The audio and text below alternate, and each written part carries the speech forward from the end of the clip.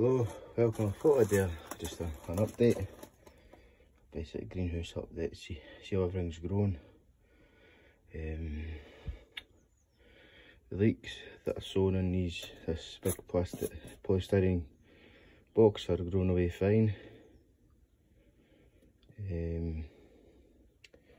I've potted up the broad beans because I felt like they weren't really doing much in that tray, so they've all been potted up.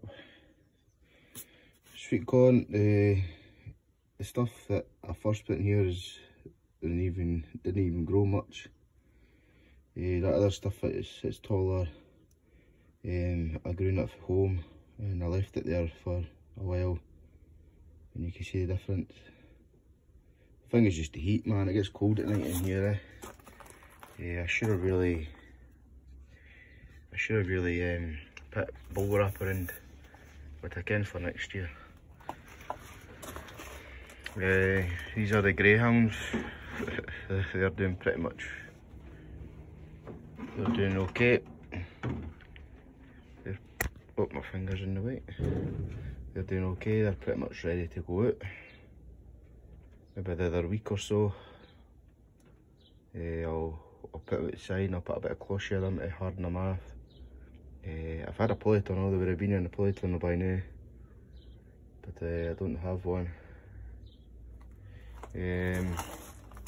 Under there, there's more onions. The ones are going to my friends. And there is more broad beans. There's more broad beans over here, as you can see. Brought down some tomatoes, Gardener's Delight, and a cherry tomato, Gardener's Delight.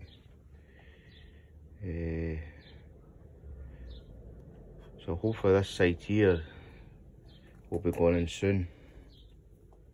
Tomatoes, once it starts drying out.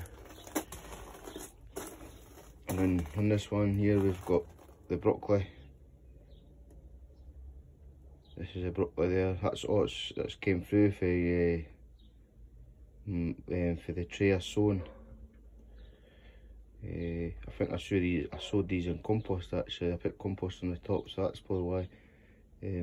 But that greyhound over there, when I grew them, I put vermiculite at the top, and they all came up. I mean, that's what.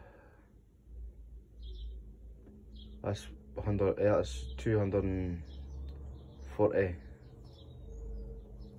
240 cabbage plants there, and then I've got some red cabbage that I cheated. I went and bought them. I never had any seeds, so I seen them going pretty cheap. They were getting 6 of them for 150, so I just grabbed them. They take forever to bulk up, so I shouldn't have brought as much. I didn't really eat them, so I just put them. And I'll just take the cloth off here. This fleece works a treat for the cold nights, because it keeps what I normally do is I normally come up around about 5-6 o'clock and it's still warm in this greenhouse, so I try and just keep the heat in, and I put the cloth over the top, obviously the fleece, and then I just leave it.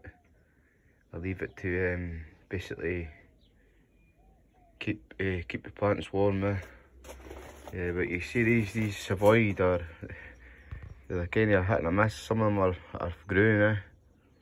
They're not quite ready to go out yet. Some of them aren't even near enough to go out. I don't know what's happened to these. But that's the only greyhounds I've got, which is kind of annoying. But as I say, it's something that happens, innit? And these are the cucumbers. 2 cucumbers. And these are Cosmos yellow, the flowers at the back. And these are more of the greyhounds here. These ones are pretty much ready to go out as well. And these are the cauliflower. You can see that one just a wee bit of wilting. I think I never had that one covered up properly. That's probably why. It's got enough water in it. Got more peas under there. There's flowers, there's peas. These are my leeks that I bought for my vegetable, but there wasn't loads in them, so aye, that's them. Peas, and these are my onions. Hopefully the onions will be going out soon. My peas are already out, which I'll show in a separate video.